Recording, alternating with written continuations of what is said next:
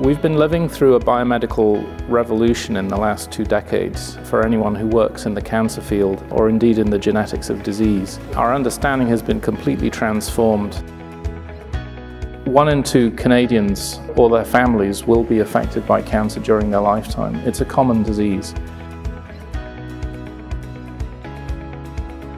The progress that we've made with cancer research really surprised me with immunotherapy, and this conference sort of gave me hope that we're able to sort of discover new things and able to develop our technology even further.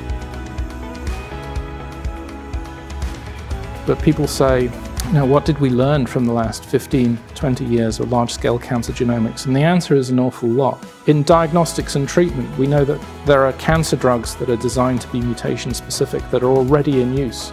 So these are products from the genome projects that have already made their way into therapeutics. I thought it was really inspiring seeing the technological and the breakthroughs that we've really had over the years and just how much we have yet to learn. It really inspires and promotes us young leaders to take that initiative and to maybe focus on that in the future and prosper in that subject. There are new technologies for editing and rewriting genomes that are leading to therapeutics. CAR T cells are already in use. There are more surely coming.